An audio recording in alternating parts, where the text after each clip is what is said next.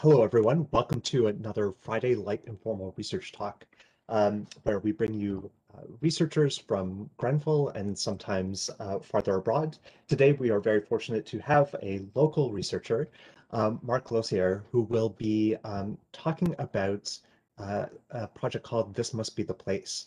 Just for a little background and context, he's a Canadian artist based in Corner Brook, and he's a faculty member in our visual arts program. So he works in a wide range of media, including photography, film, installation, and sound. His practice is influenced by his background in both music and photojournalism. So we're very lucky to have him here today. Without further ado, I'll go ahead and pass things on to Marc. Thanks very much, Daniel. It's really nice to be here with everyone.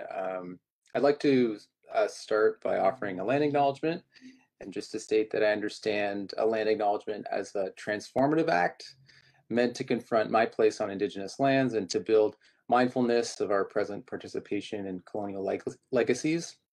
I also acknowledge that the land on which I am presenting from is in traditional Mi'kmaq territory, and acknowledge with respect the diverse histories and cultures of the Beothuk, Mi'kmaq, Innu, and Inuit of this province. So once again, thank you for joining me. Daniel and I have been trying to connect for this for a couple of years now, so it's nice to finally be doing this. Today I'm going to be speaking about a few different projects. The title of my talk is called This Must Be the Place.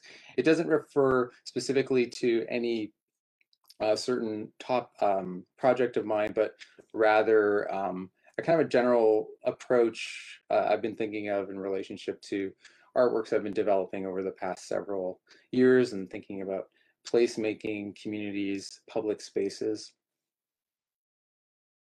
So I'll just open my screen here.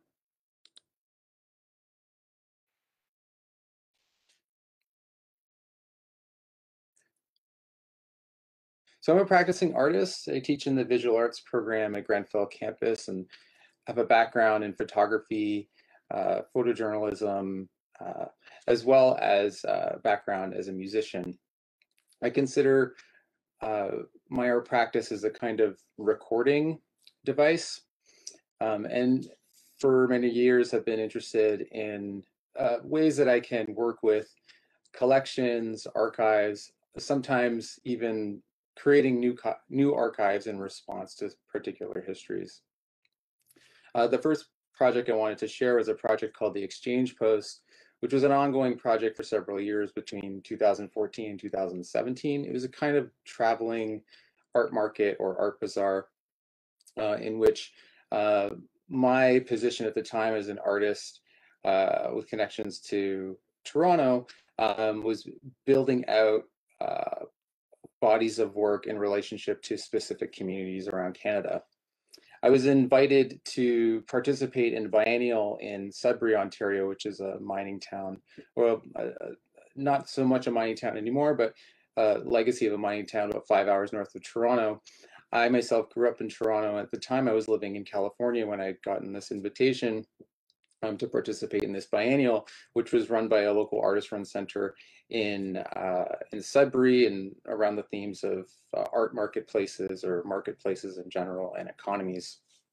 I wanted to use this as an opportunity to think about visiting artists, the role of visiting artists, and also ways of learning.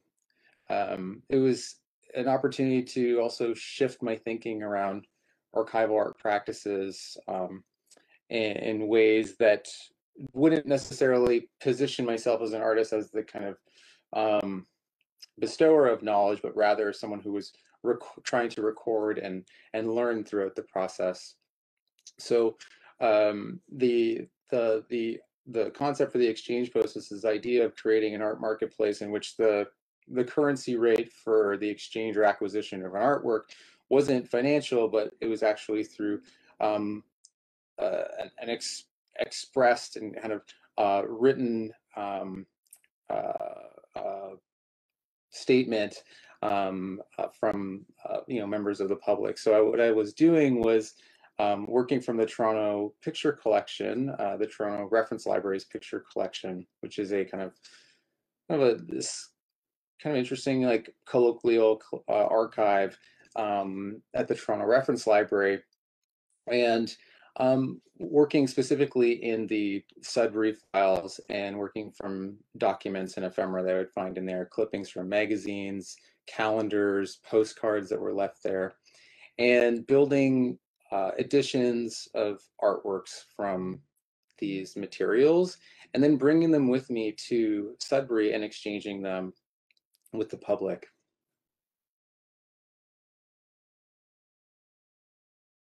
So it was a bit of a meditation on the idea of collecting and what does it mean to collect artwork and what's the value of an artwork if you remove the financial component from it. It had a bit of a cheeky installation inside this older kind of community mall in Sudbury, and we positioned it actually right next to a dollar store.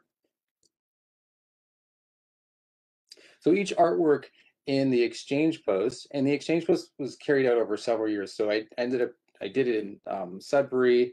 I also made another iteration for North Bay.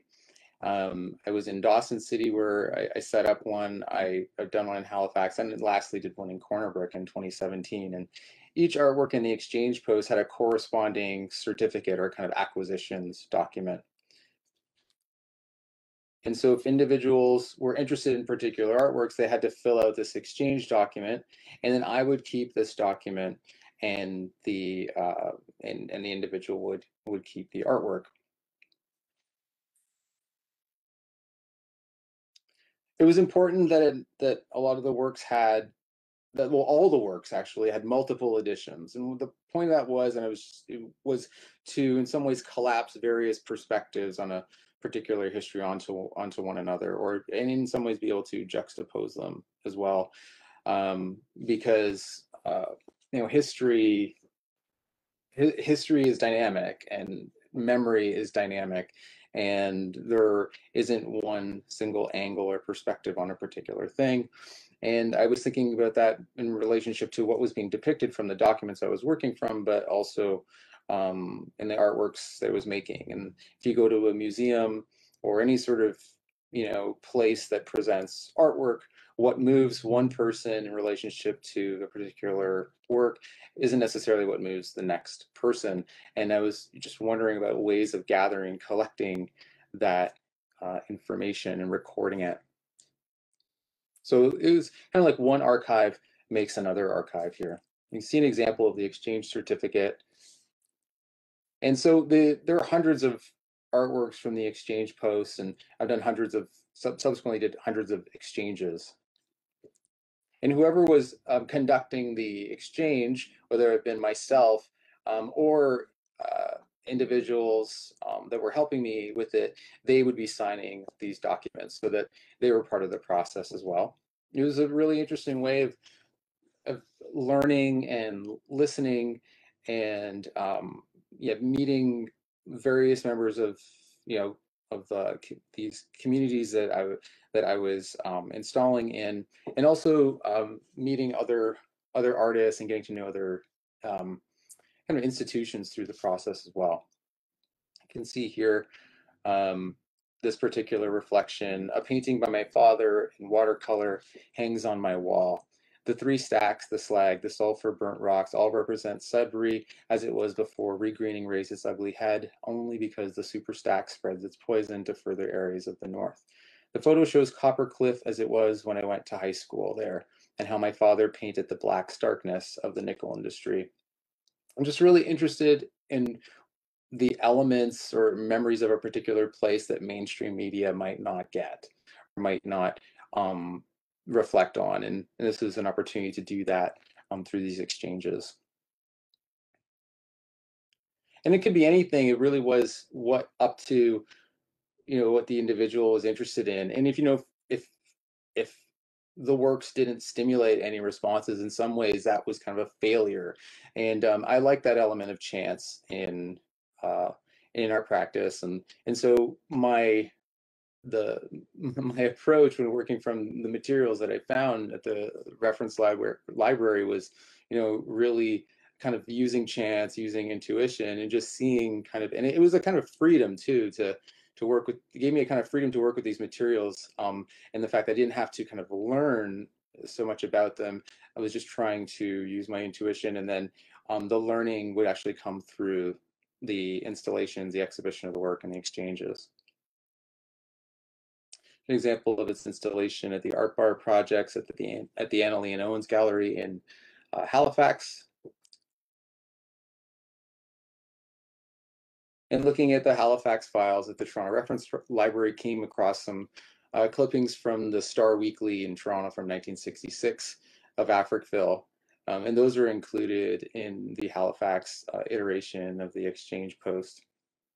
You can see here when I was talking about engagement with institutions, in this case, the Khyber Center for the Arts acquired this particular piece. And wherever I could, I tried to include the, where it was available, include the provenance of the documents as well in the exchange. So you can see that here at the top.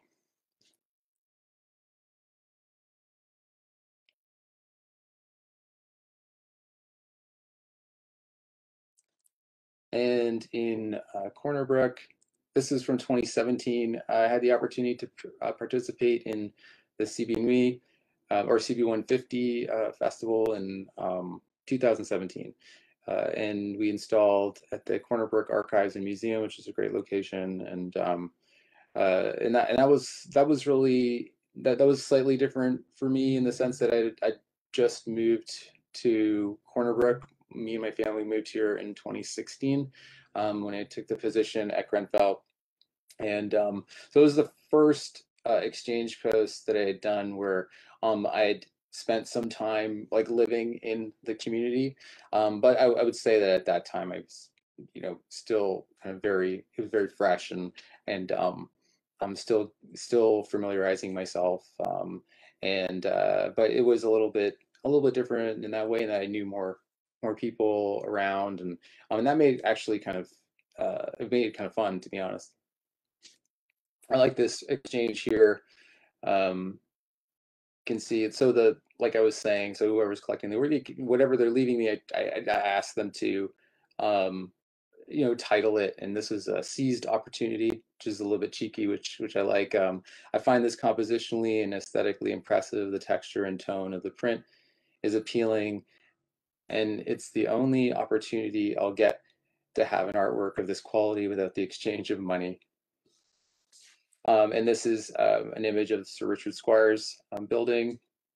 I wasn't able to determine from the picture collection in Toronto where the source was, but there was an image of it in their files there.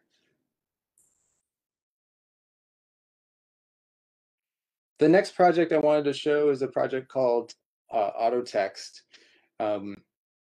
This is also a project that has been exhibited multiple times, and also has a kind of performative element to it as well, in the sense that its exhibition is kind of live and happening, and there are elements to it that are evolving throughout the course of its presentation to the public.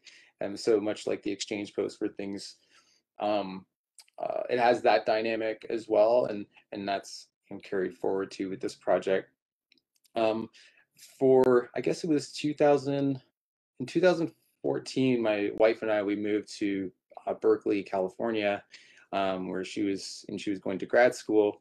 While I was there, I was teaching at the San Francisco Art Institute, and also taking some part-time freelance gigs, just photographing for various companies. And I went to I got a call from a friend of mine who said, well, we could kind of partner up and photograph at the headquarters of eBay and PayPal, and got to go down to their campuses and spend a day there photographing and taking some video for some of the projects that they were developing. And one of the things that just struck me that was just how vast these spaces were, how many people were working there. There were like 12,000 parking spaces, and you needed a valet to actually get back to your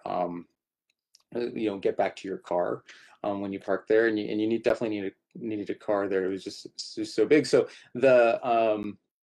and so what I started thinking of is just as the kind of physical, the infrastructure of of the internet, of our virtual kind of existence, and how just kind of deceiving our access to screens are, but that in truth there are massive server farms, there are campuses that are the infrastructure of our digital lives, and I started that's just something that always stuck with me from my time on the West Coast. And in 2015, I was invited to participate in Nuit Blanche in Toronto. And one of the things that was really kind of unusual about Nuit Blanche, and I think a lot of the kind of the one night or overnight festivals, art festivals, is this kind of impossibility of seeing everything, particularly the ones in large urban centers like Toronto. So you couldn't actually ever see everything. There was just so much programming. It was difficult to get across the city. You had like this crush of people kind of coming in.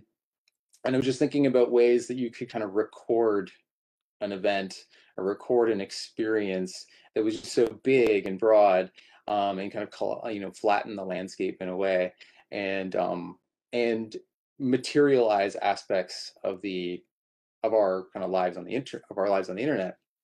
The idea of this printing press came up, um, and so this project, Autotext, creates a live Twitter stream of a live printing press using printing basically tweets on a scroll of paper and relate to specific Mark, sorry, I'm sorry, tweets. I was gonna say your screen was all black, but now it has text on it.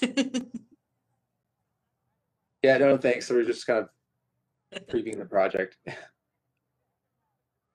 So it was installed first in Toronto, and then subsequently was installed at the Art in the Open Festival in Charlottetown. This is some video from there in 2018. And so the project uses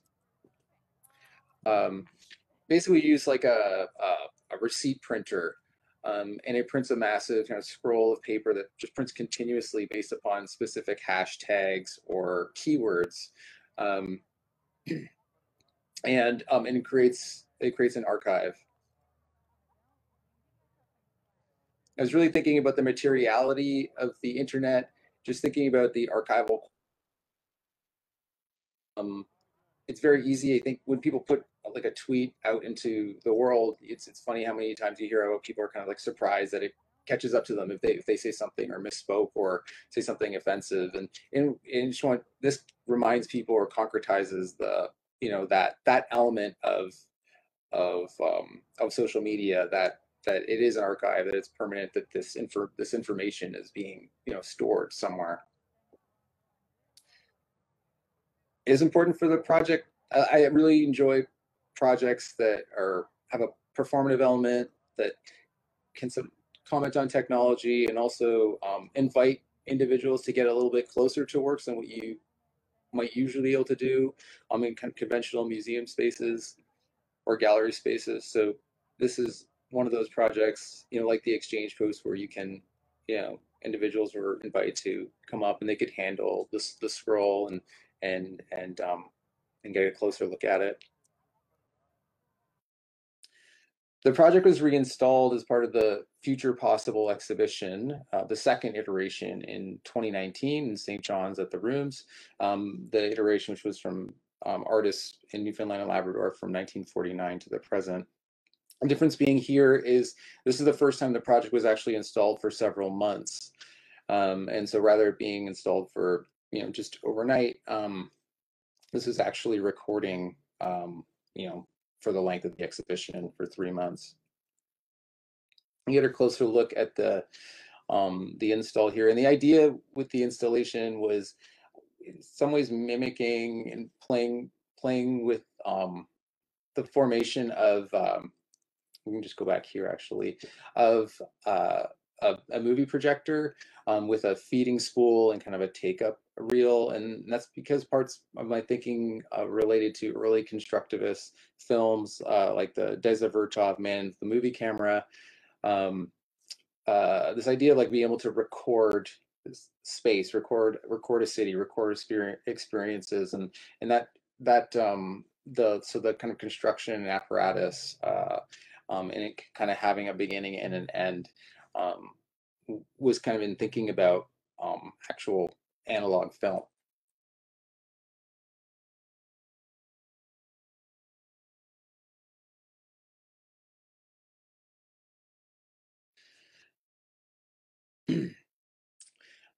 In 2017, actually, I should go back even a little bit further. We moved, like I was saying, we moved here into Corner Brook in 2016, and at that time, I had heard about. I kind of started to hear a little bit more about, how the Royal Ontario Museum had been in Western Newfoundland a couple of years earlier and acquired a blue whale, or kind of processed a blue whale or recovered blue whales for their collections. I didn't know very much about it at the time, but it just piqued my interest, and I kept thinking about it. And it was for me, I think the more I thought about it, the more I kept kind of thinking that, like, it was just so kind of in some ways uncanny for me as a kid who grew up just north of Toronto, had a lot of experience going to the Royal Ontario Museum on school field trips and on summer vacations and things like that, and it was now kind of bizarre to be living on the other side of this experience economy, to be living so close to kind of to nature and landscape, and into places where institutions like the ROM would be acquiring animals for their collections, and especially an animal as like a blue whale, the largest animal to ever live on this planet. And so I kept, just thinking about that, and it wasn't really a project at the time, but it was just more of my curiosity. I just decided to contact the ROM and contact Mark Engstrom, who I kind of learned through some conversations was kind of leading that process for the museum. And he invited me to come and meet with him in Toronto, in I think it was summer 2017, and that's actually when this exhibition opened. And this is a photograph from the ROM's exhibition, Out of the Depths, which was in 2017. Yeah, we just had a really interesting conversation just about his experience in Western Newfoundland, in around like Rocky Harbor, mostly in around Grossmorn, so like Rocky Harbor, Trout River, Woody Point. And then I went down to see the exhibition, and I was completely just kind of blown away. I had never seen it. There was a couple of things I felt like, if I can just think back to my emotions at the time. One was just how large this animal was, to the point where I almost had I'd say a physiological reaction to it. It almost made me feel nauseous. And the second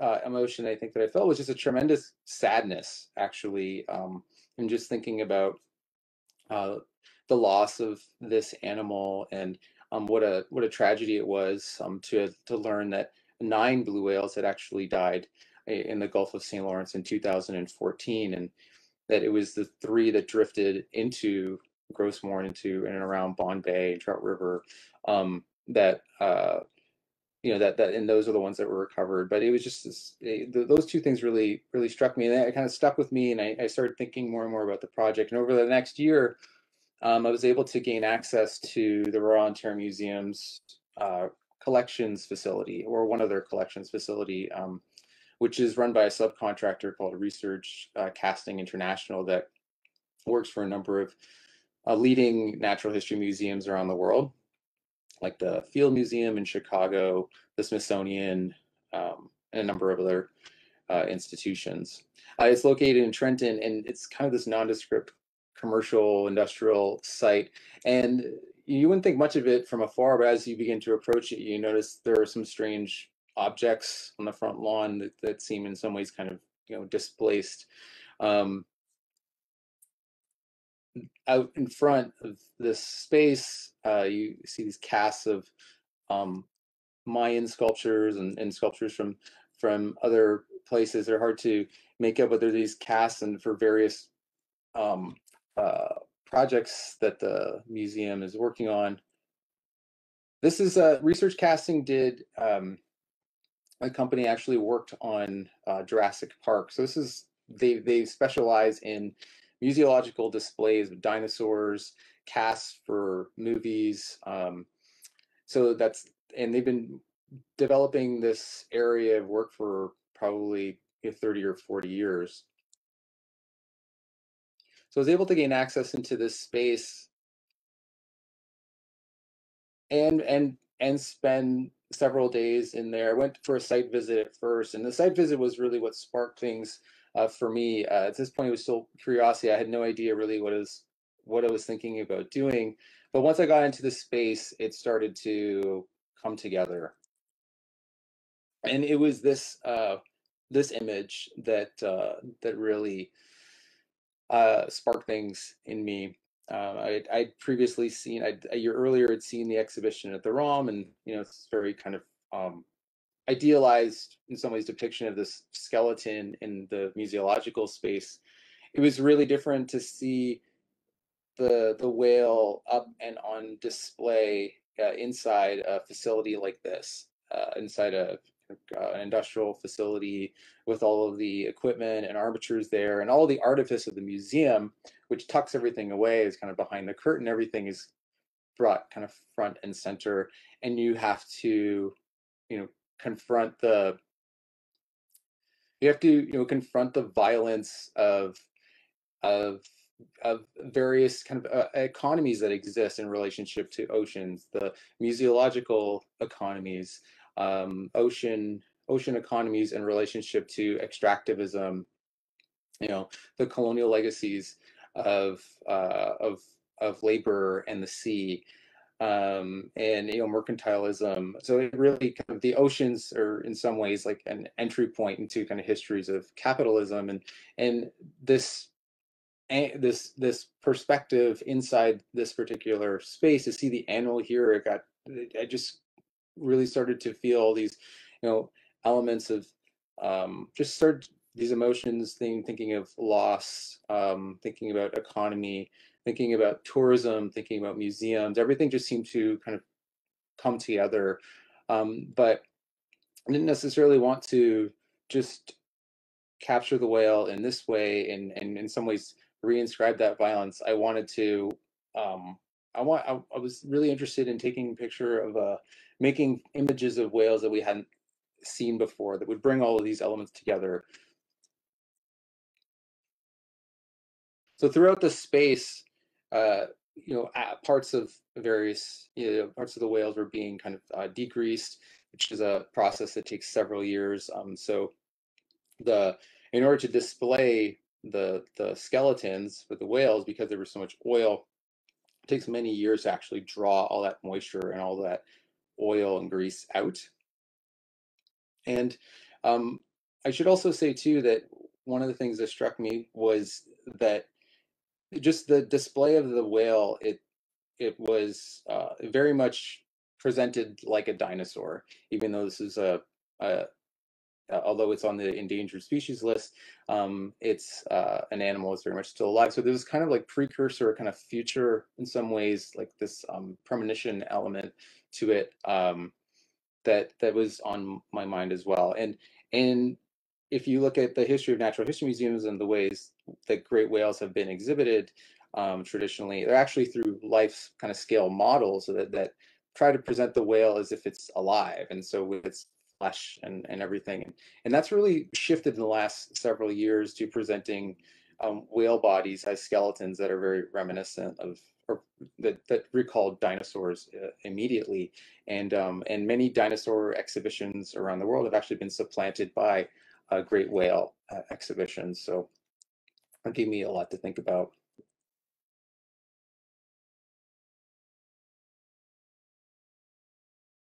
One of the elements of the exhibition for me at the ROM that was missing, and I think this is for more kind of like where something personal really came in was my experience living here in Western Newfoundland and in Corner Brook, and there seemed to be in some ways like maybe like an imbalance, and I wanted to, you know, reflect on the economy between Western Newfoundland and the ROM that was established through this tragedy.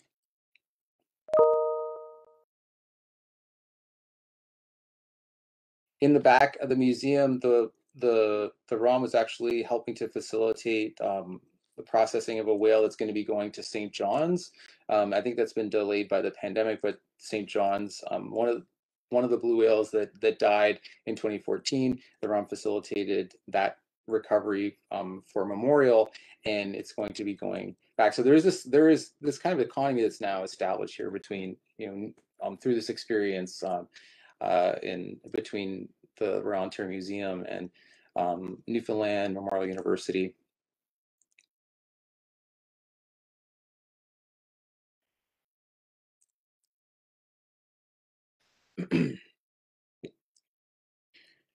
So in thinking about the economy between places, thinking about the economy of the museum, histories of resource extraction, I was in how to depict tourism in that space as well, in terms of like our own engagement with great whales and with blue whales. I started thinking about projecting images from tourism companies in Newfoundland, specifically Western Newfoundland and in the Bond Bay region, and projecting them in that space at research casting. I'd been reading a text by Alan Sekula, Fish Story, in which he talks about still life painting and how a lot of still life canvases were illuminated by the oil from the candles made from whales, and that was something that I thought about just in terms of histories of photography as well with still life. And so there was a kind of magic lanterns, cinematic projections, or glass slide projections, and as well as thinking about these Sekula's texts and still life painting, and that led to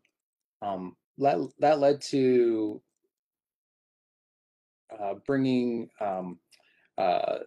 these images from the tourist companies into that space, and using these digital projectors to build images with the whale body.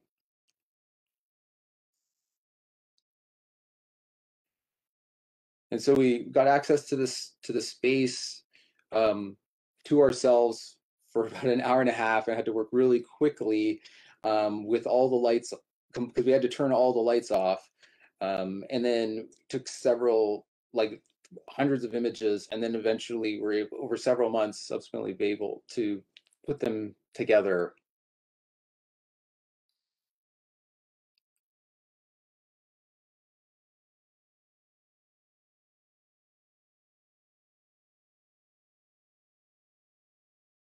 And so from this series of work, there's 3 of these larger projected like composite images.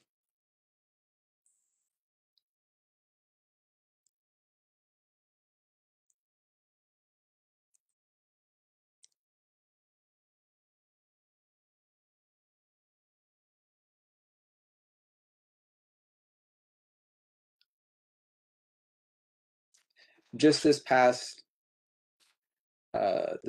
fall and winter, I installed one of the works in Trout River, and this is one of the sites where the whale was recovered and was subsequently moved to Woody Point, where they could, the museum was able to process it.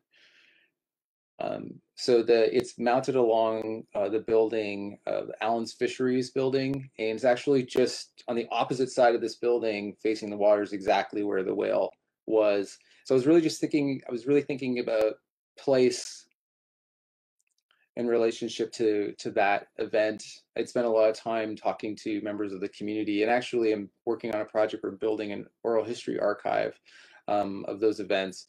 And I wanted to install a work, in location that was directly connected to what had happened in 2014. And this particular piece, it's quite large. It's about 7 feet high and 24 feet wide.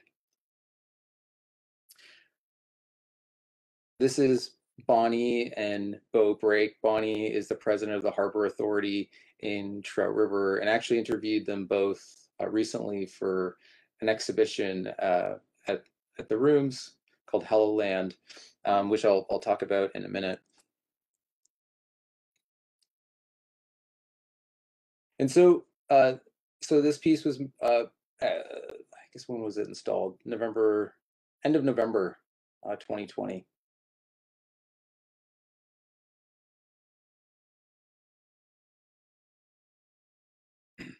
More recently, just the beginning of this year, as part of this growing project of mine, which is titled Narratives of Loss, been developing a sonic piece, a sound piece, which I'm calling How Deep is the Ocean.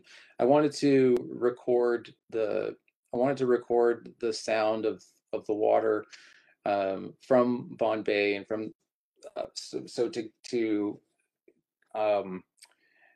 get a kind of sonic and kind of ecological representation of the shoreline and our connection to it, and what animals are hearing as they approach the shoreline in that area, and thinking about it in some ways as a kind of as a memorial space.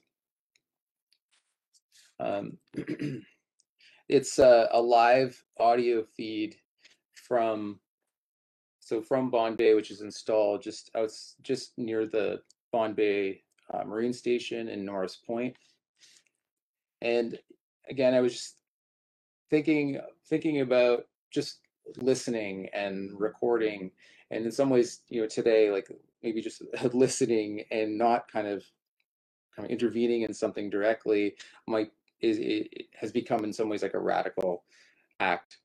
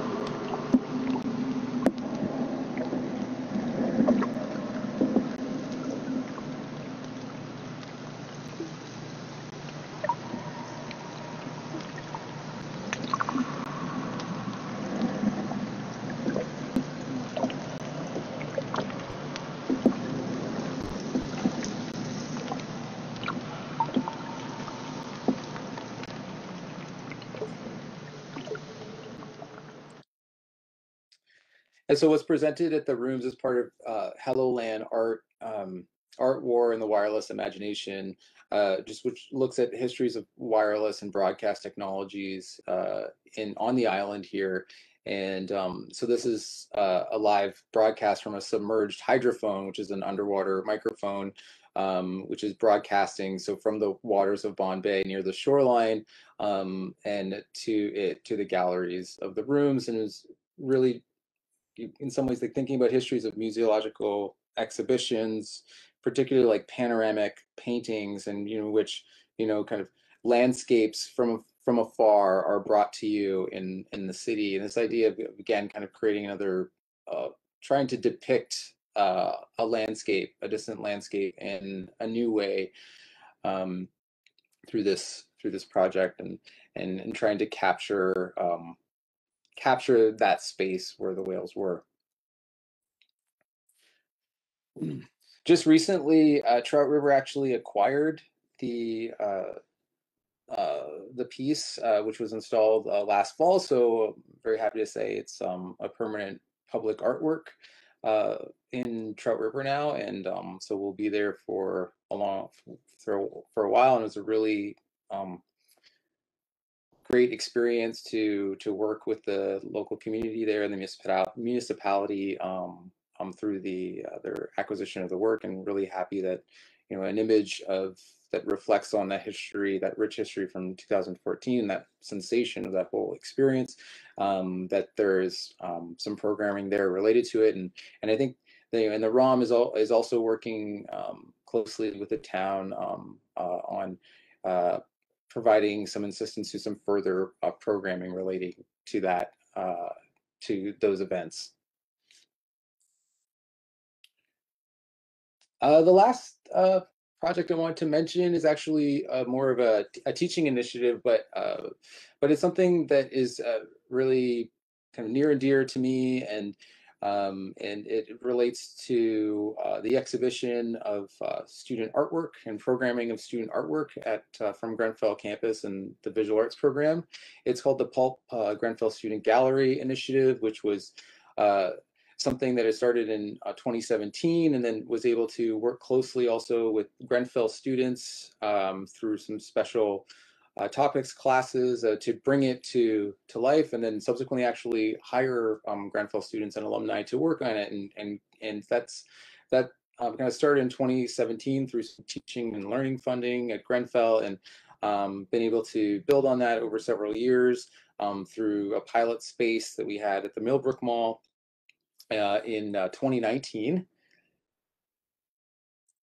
And this is a photograph here of a student exhibition, which was curated by the talented Emily Critch, which is a former Grenfell alumni, called Around the Throat of a Flower. And we got kind of delayed by COVID, but are relaunching some public programming in the very near future this spring. Again, with teaching and learning, and also working closely with some other research grants that I've been a part of. One of the partnerships we developed is with Western Health Long-Term Care Home, and exhibition of student photographs of their residents. And this is a photographic render, and we're looking for hoping to find a space to exhibit the portraits of these residents from Western Health, and sometime soon, hopefully in the next possibly the next month or so. Thank you very much.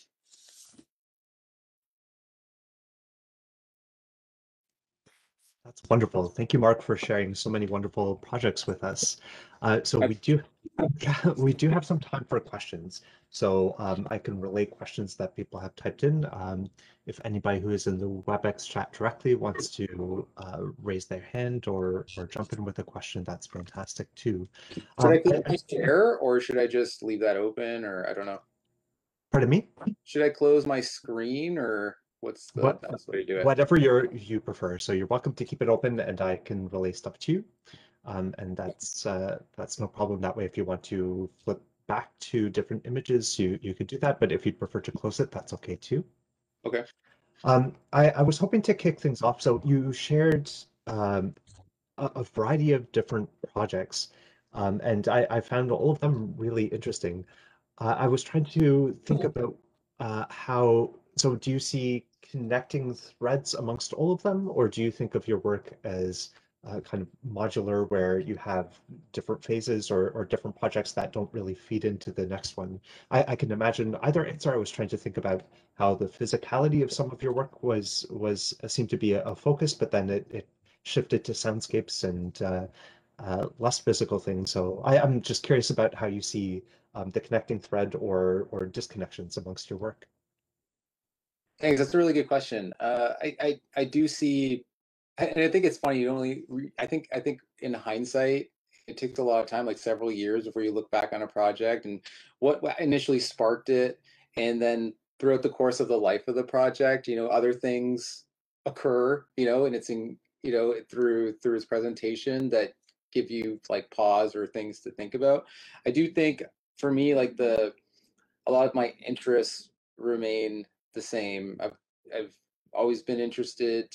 I grew up in a family who just kind of always really interested in media, and watched a lot of movies. There was always a lot of kind of like magazines like around, and then subsequently I worked.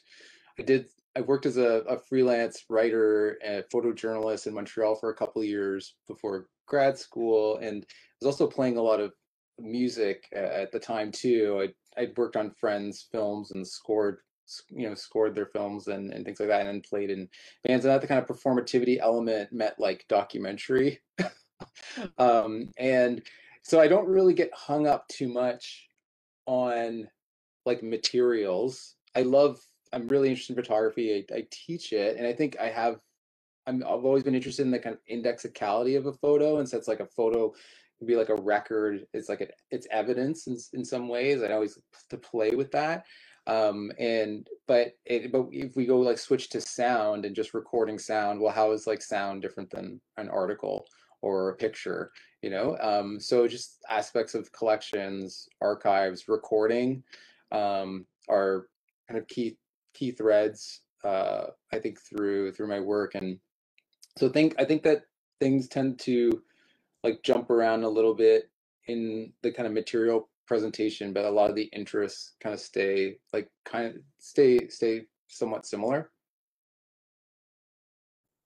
Yeah, great. Thank you. I really appreciate that. We have a question from Jennifer, so I'll pass it on to her. Yeah, I'm really interested in the microphone that you have at the Bombay Marine Station in the water, and like getting that interesting and getting that feeling of what the sounds are. Have you ever thought of doing it in like different locations? Because I just like think like maybe if you did it like around St. Anthony with the icebergs or something, and like those sounds, and being able to experience that from afar would be really interesting. Oh, that's such a great question. I actually have thought about doing it in a different location, and the but I'm actually more in thinking about our experience of it. So at the rooms of I was in some ways like I was thinking about, like I mentioned in the presentation, the histories of like panoramic paintings, like for example like panoramic paintings by like the Irish painter like Robert Barker, or like ones that were exhibited in London in the 1800s of like these massive paintings of Calcutta, or like in bringing distant locations to you. So that was the kind of idea in St. John's, this idea of kind of playing creating like a new image of in some ways a different image or a new image of a landscape. But the uh but this summer what I'm hoping to do actually is to broadcast that sound from on an FM channel in Grossmorn, and so that you'll be able to like be in the park and driving through it, and you'll be able to actually like connect to the sound from underneath from the water in Bond Bay. And what's happening actually on top of it too is which I didn't mention, is that I'm broadcasting conversations that I've been having with the local community and also scientists on the ROM about that experience. So I'm building an oral history archive. So I've been meeting with people like Jenny Parsons, who owns the Seaside Restaurant Trout River, Bonnie Brake and Bonnie and Bo Brake from Trout River, who are local fishers, and Mark Engstrom from the ROM. And I have these conversations that I've recorded, and those are actually being broadcast in the room space, like over top of the water.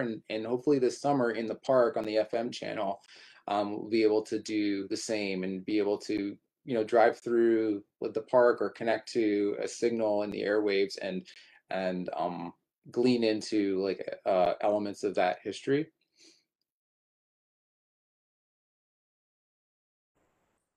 I just said that's really awesome, and I go to the park a lot, especially mostly for lots for work stuff, and so I'll be listening to it instead of my regular podcasts.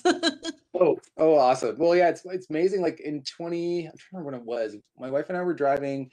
We were driving up the coast to a friend's wedding. This is when we were living on the West Coast, and we were driving towards Vancouver. And I think it might have been in like Northern California or Oregon. And we were going through this like dense patch of like redwood trees, and there was this information radio signal, like a FM channel that you could connect to while you were driving through, and it was a history of the local elk. And we tuned into it, and you get this like scratchy signal, and here's someone like talking about this history. You know, of course, we didn't see any elk, but it was just created this really unbelievable, in its absence, and just through the sound and this voice, it created this incredible visual in my mind of that of that landscape, of the animals that were there. And so it always stuck with me, and that was like 7 years ago. And so this project is like kind of it's taken. I was always thinking about like, is there like a subject or a place that I could do something like that? And this is that's where that comes from. Yeah, I know. I think that's really interesting. And I think like the visitor experience of those who visit the park to hear that will be really like that'll enhance it all. So I think it's awesome. Great. All right. I have another question that I was hoping to ask. So I found the idea of the exchange posts really, really cool. And I think part of what you mentioned you were exploring there was the idea of removing kind of dollars from exchanging art or getting art. I'm wondering if you have continued to think about that kind of aspect too. So congratulations, you mentioned that I think Trout River acquired the art piece, and I'm not sure, like, so yeah, I'm just curious about your thoughts on the value of art and removing um, these, I guess, the way that we typically value things with dollars. That probably Uh, wasn't a coherent question. I'm sorry. Yeah, let me know if that wasn't very clear or coherent. Well, I mean, I guess like what you're asking is like, am I continuing to think about like the value of works, like when like outside of monetary value? Yeah, yeah, exactly. Yeah, I mean, that project really it was amazing as a kind of like a testing ground. So I do continue to it gave me a lot of things to think about when like doing the exchanges with individuals. One of the things that came up that was kind of, it's like I didn't mention it in the presentation, but sometimes people would fill out one of the exchange certificates, and they would come back the next day and it would be like, oh, I don't like what I left. I didn't leave you enough for this work. I need to give you more actually for this. It's not like, so and that would happen. That happened a number of times where people would kind of want to, it weren't really corrections. It was like they felt like they hadn't done enough or like given me enough to like earn it in a way. Um, and I thought that was really interesting that people would spend like more time and wanted to, that kind of, it created like this kind of, there was a reciprocity there. And then sometimes people just like, like they didn't leave very much at all. So I like that element of chance, but I do continue to think about it.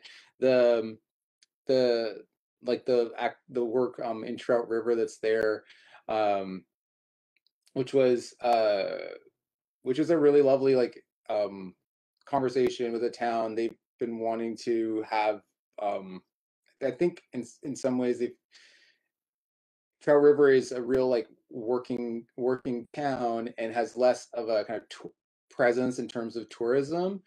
And but they're also a central location in relation to what happened in like 2014, and how and the whale that's in the ROMS collections now. And so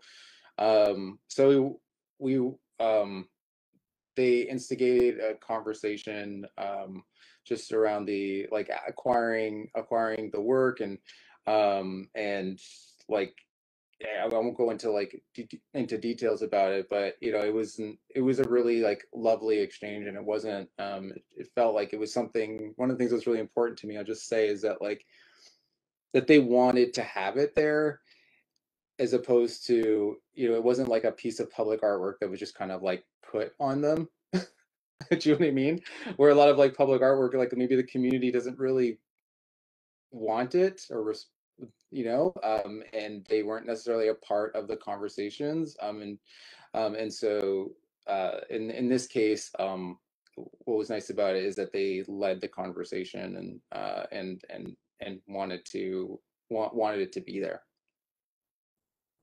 Yeah, that sounds like a very positive experience for everyone. And I think it's really interesting how you bumped up against this kind of reciprocity norm where if there was no exchange of money, people really, if you had put in a dollar value or something, people might not have felt the same need to make sure they're not taking advantage and getting more than they had. That's really cool.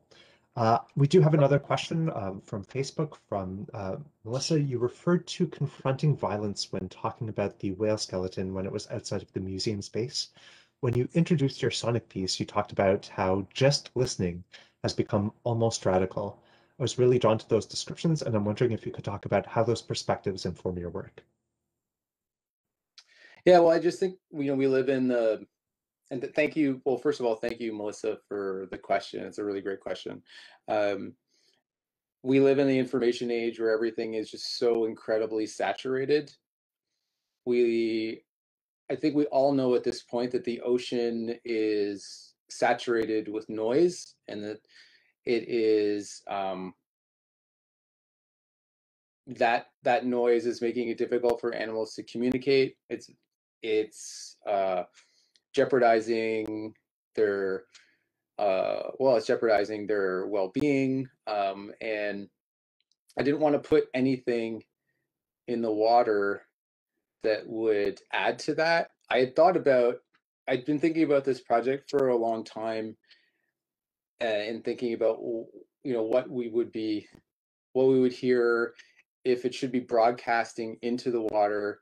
But rather, I actually thought that the the the the, the I guess like the most sensitive and generous thing to do would be to just listen.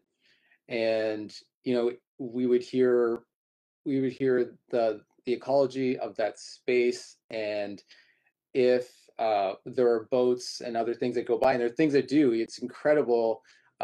We've heard boats like going by with the hydrophone on, and it's incredibly loud. And so I wanted to just give individuals a chance to just listen and just kind of contemplate those elements. Excellent. Thank you.